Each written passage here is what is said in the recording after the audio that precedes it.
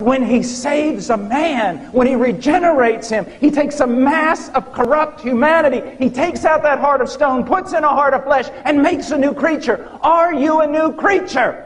Don't talk to me about praying a prayer. Don't talk to me about church attendance. Don't talk to me about some collegiate Baptist group.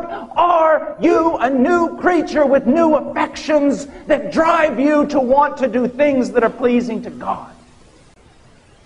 That is the question.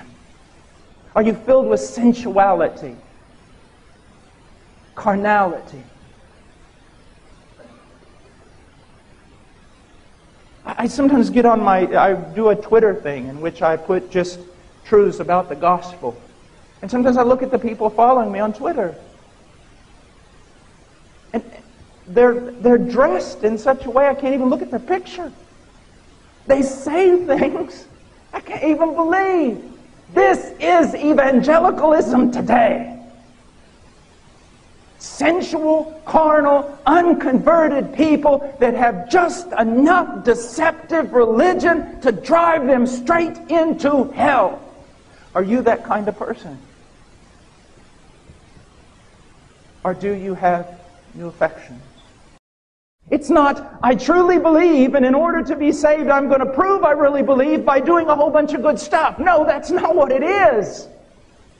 I truly believe because my eyes have been opened and I see Christ. But my heart has also been transformed so to have righteous affections. And when I look on the perfect righteousness of Christ, I'm irresistibly drawn to Him. I want Him. I must have Him. And when in my foolishness and in my flesh I turn away from Him, I hate myself.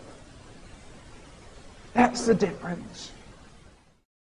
How many times before I was converted I would be ashamed of my activities, things I would do, a horrible sinner in the university, and swear to myself and pledge allegiance to my friends that I would never do such a thing again, and then strive with all my might not to fall into that.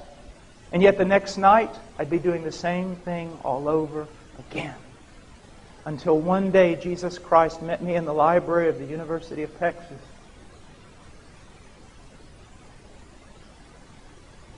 And I was converted. I was regenerated.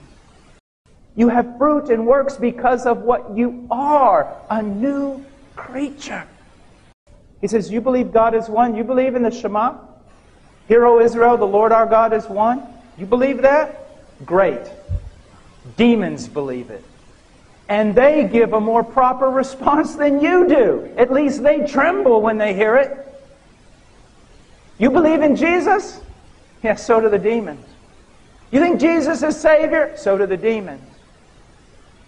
You think Jesus is Lord? So do the demons. But their piety far exceeds yours because they tremble when they hear that. It comes out of your mouth like it was something from the Disney Channel.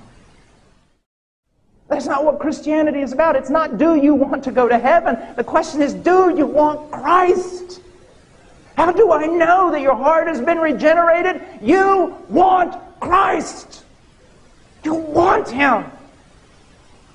You want to know Him. And you hate it when your heart grows dull.